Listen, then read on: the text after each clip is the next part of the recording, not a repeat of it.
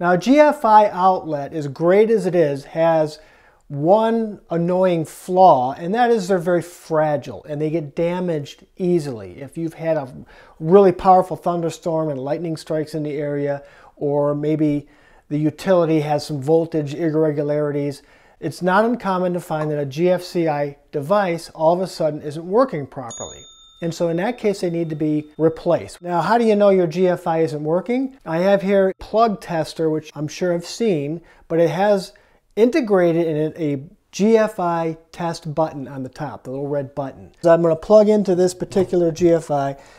The two lights go on, which tells us that the plug works. You could use it as a plug, but how do I know it'll trip off when it's supposed to? That's what the little button for is on top.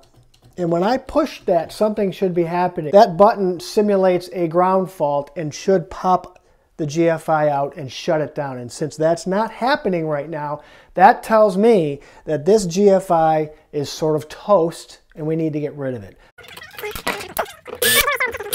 I have taken the plug out of the wall, and before we shut power off, I want to show you one other thing. This is a different kind of tester. It's called a proximity tester. I have on me all the time. This one's pretty beat up because I use it nearly every day.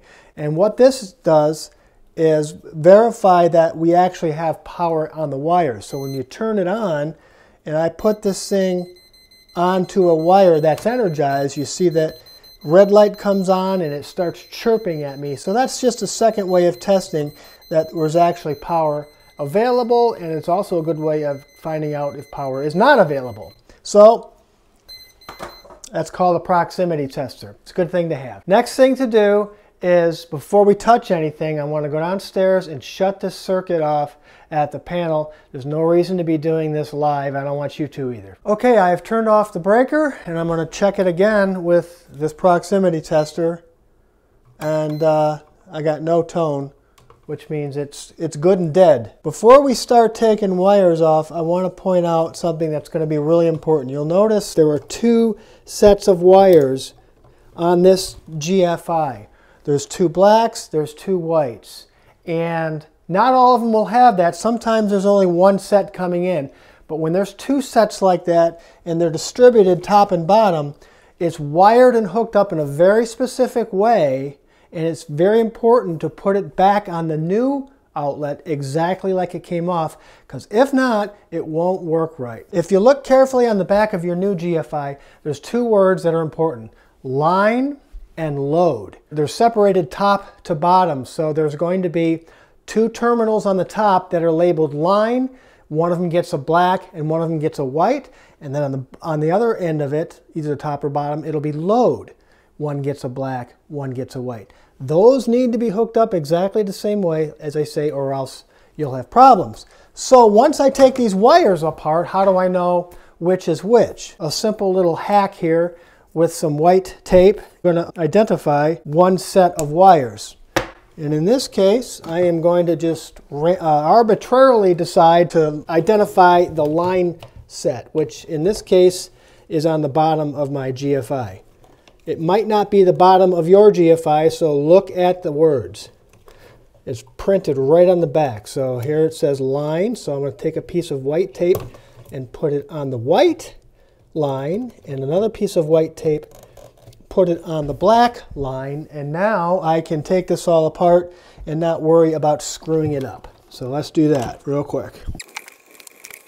Got the device taken off, the GFCI, and I've got the wires separated so that the two wires with the white tape are on the left, the other two are on the right, just so that I don't get them mixed up. Now on the new GFCI, if I look carefully, the lines are the top two terminals and the loads are the bottom. Look carefully, it's very easy to mess these things up. Let's get this hooked back. I'll start with the lines. Now it matters left and right as well as top and bottom. Brass gets the black wire, white gets the white wire. So when you're done, there should be a black and a black on one side and two whites on the other side.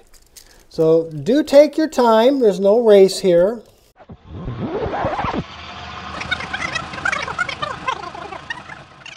Another thing that is important is make sure that when you tighten these things down, you really tighten them down. These screws will fool you sometimes and you think you got a good grip on it.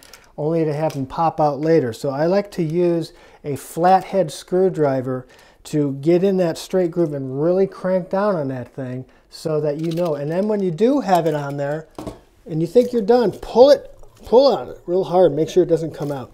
All right, I've got the lines hooked up. Let's do the loads. Now I've got the loads hooked up. The only thing left is the ground. There should be a single bare copper conductor in your box. That just goes to that green ground terminal on the bottom. Don't forget that. That's important. Matter of fact, your GFI won't work right without it.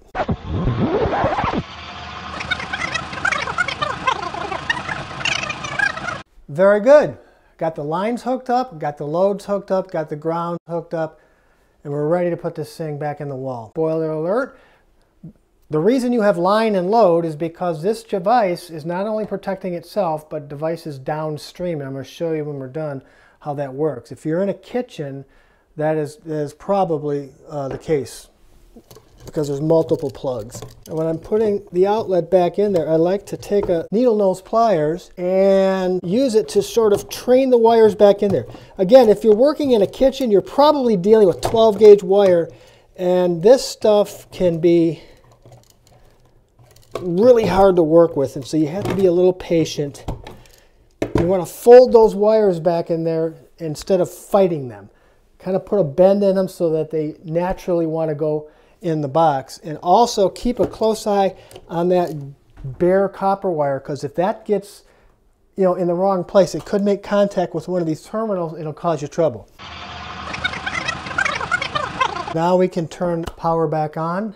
The only thing left to do is get our plug tester back out and check it out. So I plug it in and we've got the same lights on as before, but this time when I hit the button, look what happens. It pops that reset button out, or test button I should say, and kills the whole GFI. Not only does it kill this one, it kills anything else on the circuit that is downstream of that outlet. I can prove that by plugging my same plug tester in, hitting the button, and it trips the GFI that controls it. Isn't that great? So any amount of outlets that happen to be downstream of that GFI will act the same way when the GFI is functioning properly. That's pretty cool. The next time you have a power outage in your house and you're thinking about calling an electrician and spending hundreds of dollars to have them come out, do this first. Take one of these. It'll cost you about 10 bucks, and make sure that all your GFIs are reset and are working. You'd be surprised how many times that's all it is you got to reset a button, and you can do this yourself. So go for it. Thanks for watching.